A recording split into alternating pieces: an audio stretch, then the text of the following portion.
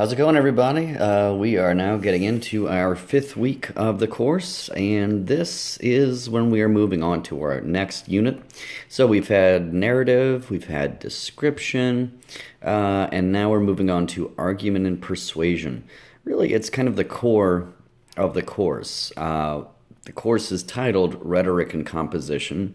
Rhetoric means a mode of argumentation or a mode of attempting to persuade your audience, your listener, your reader. So rhetoric really is the art of speaking and writing convincingly, of arguing and doing it well. That word sometimes gets bandied about with negative connotations. You'll maybe see on the news or some program on television or YouTube or some commentator will often say, oh, that person, they just spew a bunch of rhetoric, meaning a bunch of hot air. But in its proper sense, rhetoric means skillful, artfully done argumentation. So it shouldn't be a bunch of hot air, as it were. So the whole point of chapter 14 is to get you all in gear in an effort to get you to understand argument. What constitutes a good argument? What constitutes a bad argument? You're going to hear three terms, and you've probably heard them already, maybe in high school or elementary school. The three classical appeals when it comes to argumentation. And the Greek philosopher Aristotle, it is said that he coined these: ethos, pathos, and logos. Ethos meaning you're arguing based on character, authority, credibility, shared values. Okay, so if I make an argument based on ethos, I might begin it in such a way. As Americans, we believe, or as Saints fans, we cheer in such and such a way. So ethos, I'm appealing to a shared sense of value, of community maybe. Ethos also means character, credibility, authority, as in, who are you to speak on the issue? So as a teacher, an English teacher at that, I am qualified to discuss with you all matters of writing, technical aspects of writing, content aspects of writing, sentence structure, grammar, all that good stuff. So that's ethos. It's kind of ethos is a wide-ranging one. It covers a lot of ground. So credibility, character, authority, shared values. Logos, and you could see the root relationship with these words, these Greek words and English words that we use today: ethos, ethics, logos, logic. So logic, logical argument. So usually we boil that down to facts, objective data. That's logos at its most pure, bare form. Let's look at the facts. Let's look at the graph. Let's look at statistics, for example. Our numbers are inarguable. They don't relate to feelings. They just are. We could do a crime report or a college admissions report, and it'll say people of demographic X did this, people of demographic Y did that. And you can't argue with the numbers. It is what it is. Now, how we got to those numbers, were the numbers tampered with? Are the methods of gathering the data, are they faulty, perhaps? We can consider those, but generally speaking, numbers are numbers. We know this. So logic. But it doesn't just have to do with numbers, raw data.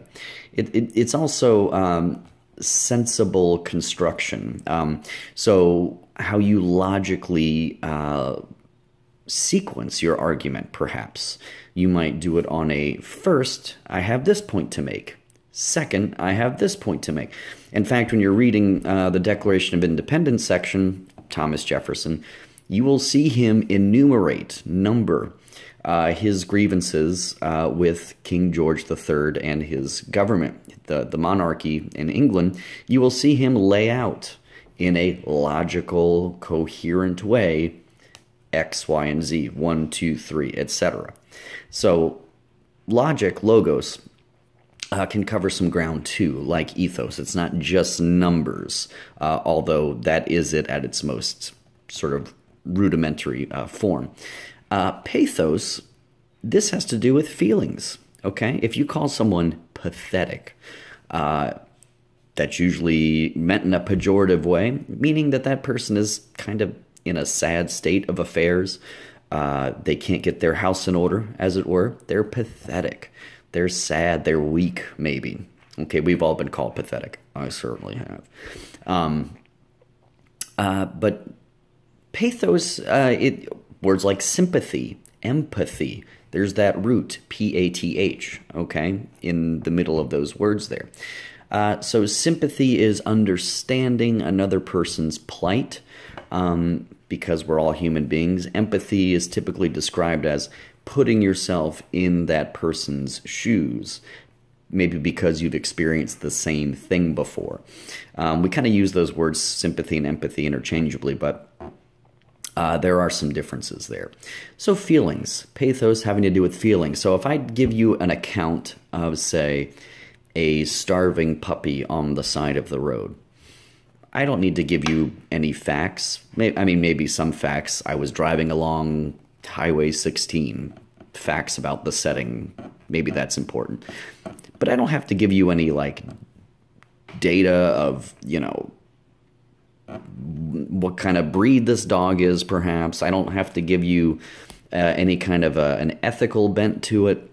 I could just say starving dog on the side of the road. Now, when I say that, I'm pretty confident that most of you are probably saying, oh no, or aw. We care about animals. We care about people too. We should. If we see somebody hurting, we want to care for that person, or dog, or cat. Our heartstrings are being tugged. I always use the classic example of that commercial with Sarah McLachlan singing in the background. I will remember you. Will you remember me? No, I'm not going to sing it. Count your lucky stars. Okay. We see those sad faces of those dogs, and we want to go out and adopt a dog. We've been persuaded by feelings.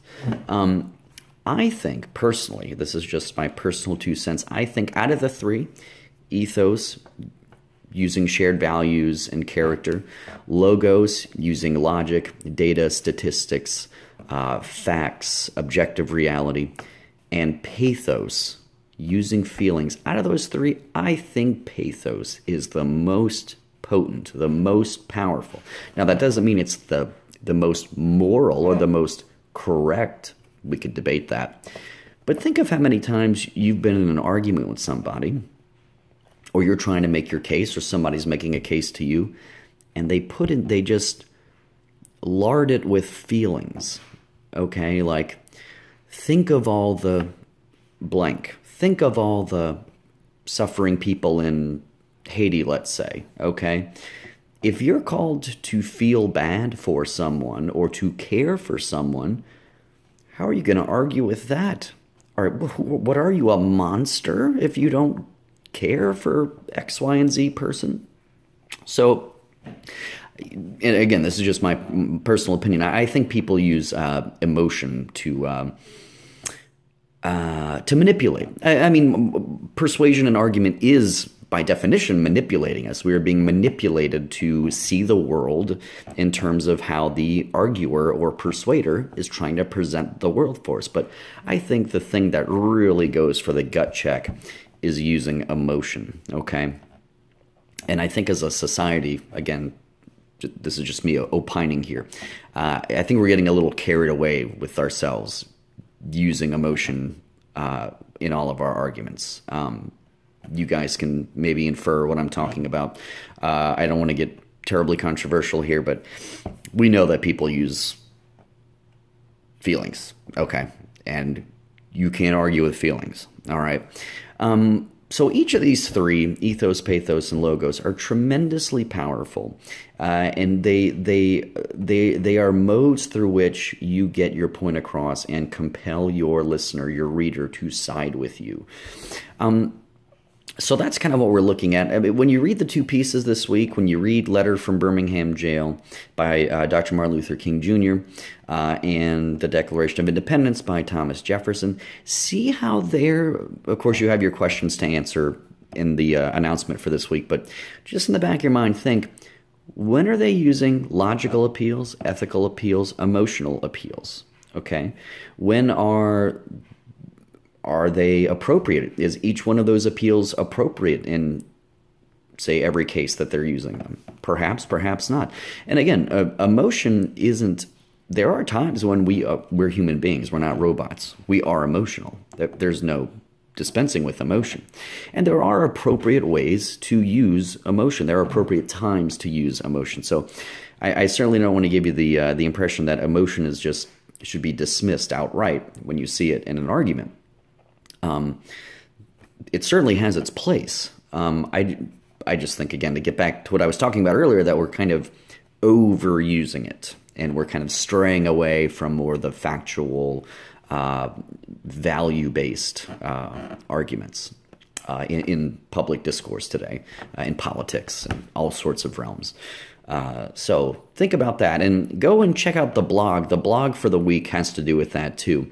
Asking you all to think about, are we arguing with each other too much as an American society? Or maybe is it we're not arguing with each other the right way? There's a right way to do it, and there's a wrong way to do it. You guys can think of all sorts of examples, I'm sure. So check out the blog this week and give some feedback on that. I poked into the blog last week. I replied to a couple of you. I am monitoring the blog, so please contribute. I think what I'm going to do with the blog, instead of grading it, I said that I might start grading it at some point. I think what I'm going to do is, those of you who participate regularly in the blog each week, you guys are going to get a little extra, say, some kind of a bonus. I don't know if it's something I will add to your final grade or maybe a large assignment, whatever it is, but incentive for you guys to keep blogging.